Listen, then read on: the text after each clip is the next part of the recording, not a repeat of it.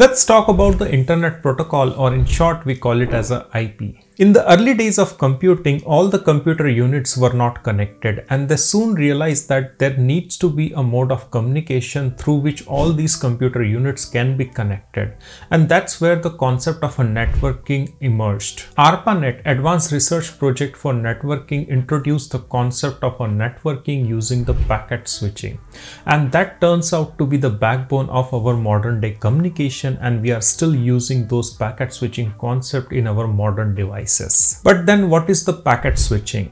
Unlike the traditional circuit switching, and if you remember that in the old days we had the old phones where we had a dedicated line from our telephone provider, and whenever you make a call, then there was an operator who was switching the line so that you can connect to your destination and you can make a call. But in packet switching, there is no operator, but your data which you want to transmit is broken down into smaller parts, and those data is sent from a source to the destination.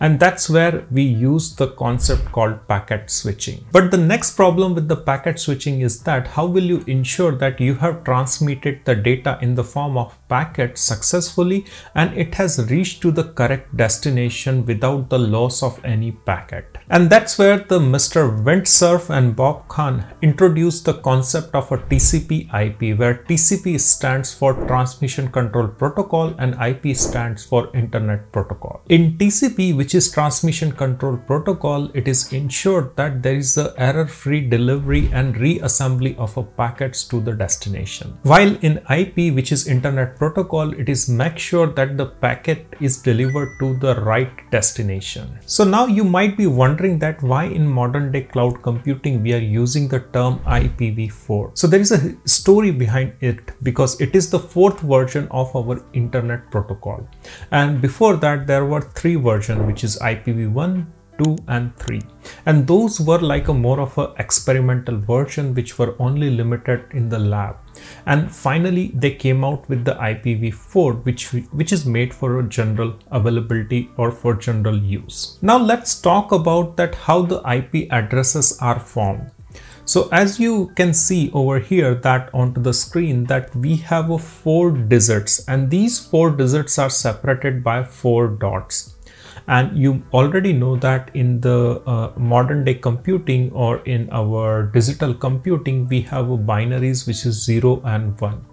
So each 4-digit number on the screen which you can see is consist of 8-bit.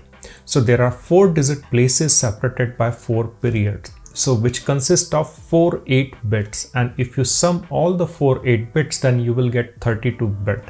And these 32-bit, we call it as a 32-bit IPv4 address, which is assigned to any device which is connected to internet. Here are some crazy fact about our 32-bit IPv4 address. With 32-bit, you can have a 4.3 billion possibilities of your IP addresses, which means you can connect 4.3 billion devices around the world using internet. But still we are running in a problem. We are running out of these IP addresses, and we are in a situation where we are calling a term that IP exhaustion, which we will talk in some later videos. What is the IP exhaustion problem? Now you know more about the IPv4 address. So let's talk about the public address and private IP addresses. So there is an engineering committee which is called IETF, which stands for Internet Engineering Task Force. So this committee is formed, and the responsibility of this particular committee is to reserve the IP ranges for public IP as well as for private IPs. But you might be wondering that why there is a need to reserve the public and the private IP ranges. And these IP ranges are also called it as a CIDR ranges, which I will cover in the next video. What is CIDR and how to calculate the IP ranges based on the CIDR. But anyway, so here on the screen you can see these are the IP ranges which are reserved for private IP. You cannot assign these IP address as a public IP address. Otherwise you cannot build a security on top of your private IP ranges, because in an organization you can have your own devices which are not publicly exposed using the public IP. So that's why IETF, which is an Internet Engineering Task Force Committee, which decides that these are the IP ranges for private and these are the IP ranges which is available for public.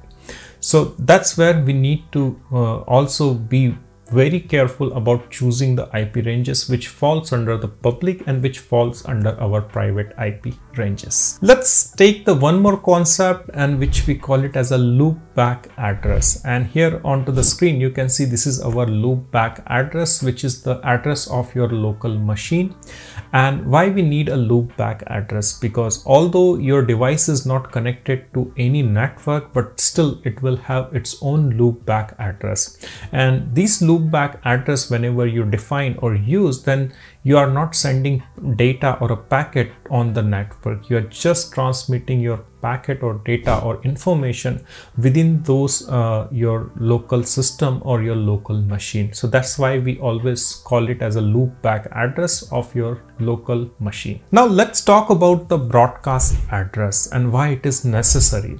So suppose you have a private network where you have 100 devices. So using the broadcast address, you can send the same packet or data simultaneously on all the 100 devices. So that's where we always use the broadcast address whenever we want to transmit the data simultaneously on all the devices within our private network. Let's talk about the linked local address and why it is so important. So nowadays at your home you have your Wi-Fi devices, and in those Wi-Fi devices you are having internet. But whenever you bring in any new device or any new mobile phone and you try to connect to your Wi-Fi, then after successful connection to your Wi-Fi router or device, then you get a IP address, and that automatic generation of IP address is called linked local address. So linked local address is responsible for automatically assigning an IP to your device whenever that device pops up in that particular network. So that's where the linked local address comes in. So with that we conclude like what is our IP address, and I hope this session will help you to understand the IP address or IPv4 address in a better way. In the next video, I'll be talking about the CIDR and the CIDR ranges and how we calculate these IP ranges for our private network, which is more important topic when you try to put some security on your private network.